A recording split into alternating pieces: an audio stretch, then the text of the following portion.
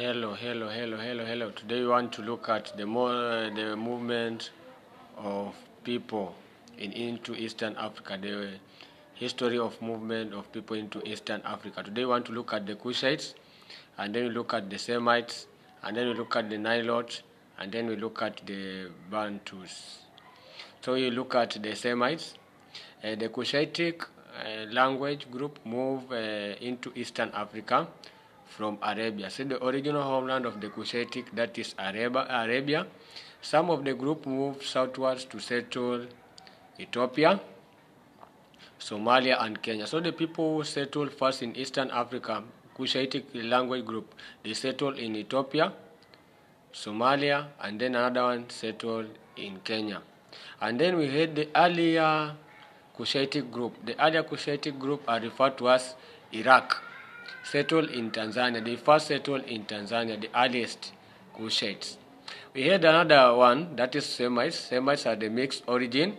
We have the African, Arabic, and then the Jews. Even Jesus was the Jews.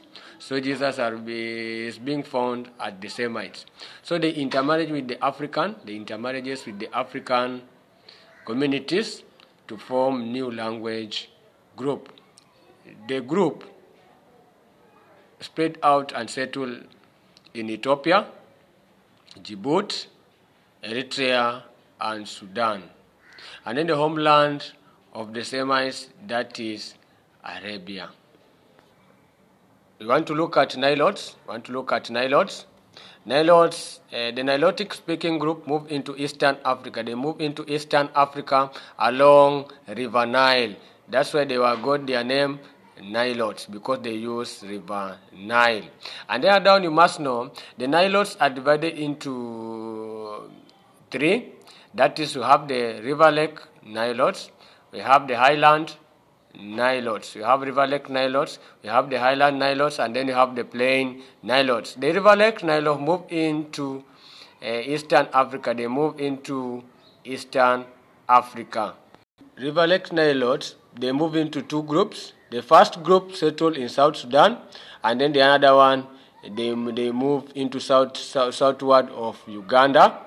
And then they settled at the first place known as Pupumbu Pakwach. And then we had another who moved into Western Kenya. Those were the Luo, and then settled near Lake Victoria.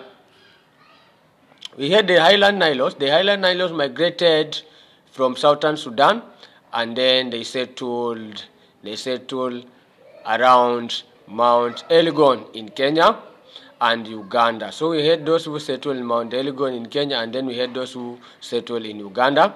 And then later we had another one who moved and settled in Highlands, west of Rift Valley in Kenya. And then we had the Plain Nilotes. The Plain Nilotes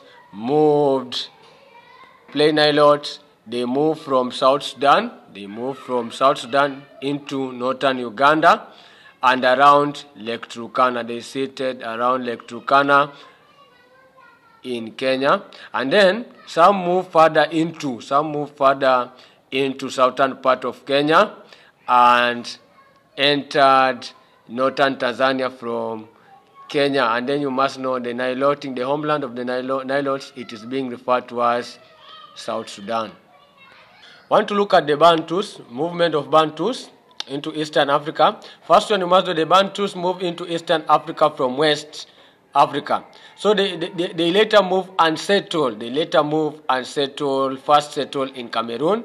They first settled in Cameroon to the west, and then later in Congo Forest before moving into Eastern Africa. So it means Congo Forest. They settled at Congo Forest many years before moving into Eastern Africa. And then Bantus, Bantus are divided into Western and then Eastern Bantus. So it means they are being divided into two.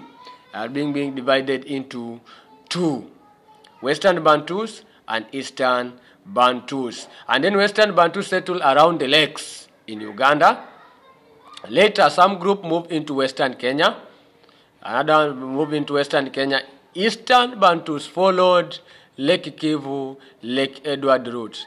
The Eastern Bantus followed Lake Kivu, Lake Edward route.